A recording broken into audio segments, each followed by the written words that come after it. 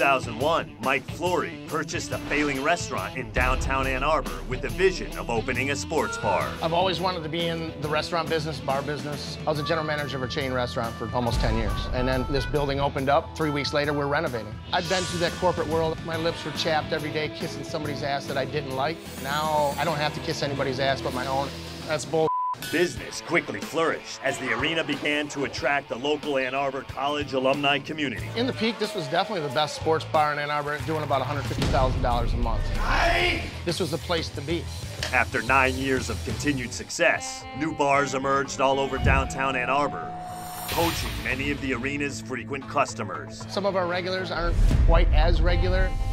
There's new, shiny places out there. Mike failed to adapt to the local bar scene, and the arena continued to lose customers. Mike stopped really focusing on the bar and how to make it better and how to keep up with all these other new bars. The second that you walk into the arena, you're definitely gonna feel like it's stale. It's outdated as I think our food menu doesn't reflect the city of Ann Arbor very well. Mike has held the menu back for so many years.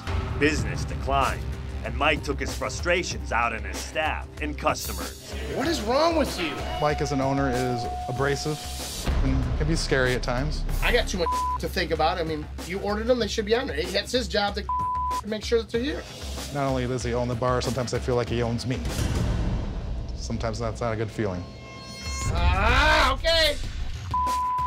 Mike is probably the most difficult person to work with. You're sucking tonight, dude. I'm willing to choke one person out a day, and you were almost it. Now, losing over $10,000 a month, Mike is left with a rundown bar,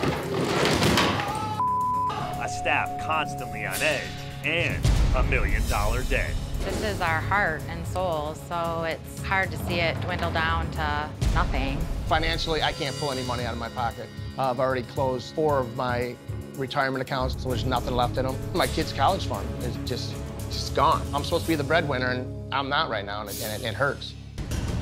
Needing to secure a future for his wife and children, Mike has agreed to pull back the doors, bust open the books, and make a call for help to Bar Rescue. Away from a table, a person, he's got something to say that degrades either the customer, the employee, or everything is beneath him. This guy is just a dick.